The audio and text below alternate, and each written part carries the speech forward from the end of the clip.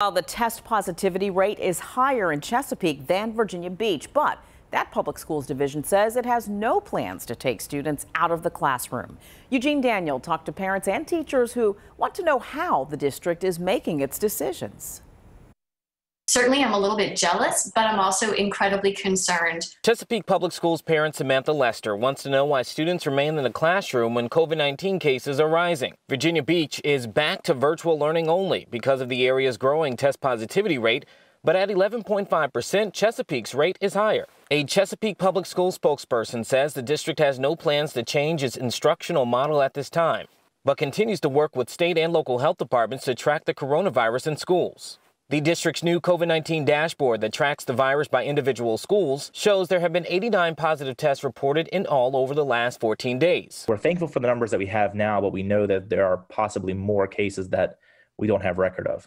Reagan Davis, president of the Teachers Union, says there's no requirement by the system to be tested.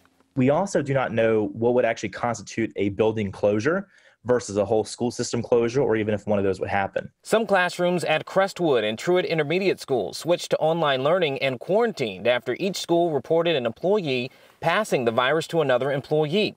The dashboard lists them as schools with an outbreak, while schools like Butts Road Intermediate have more cases. The district says outbreaks are only counted when the source of the spread is determined to be in the school. But when asked what would determine if and when a school should switch to online learning, the spokesperson said no thresholds have been established. Each situation is evaluated on a case-by-case basis to determine if the school can operate both safely and efficiently.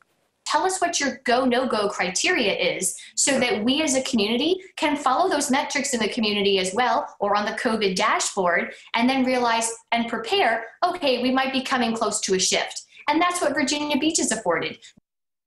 That spokesperson for Chesapeake Public Schools says that the district will provide an update to the community at its next scheduled board meeting, which will be next Monday, December 14th. In Chesapeake, Eugene Daniel, 13 News Now.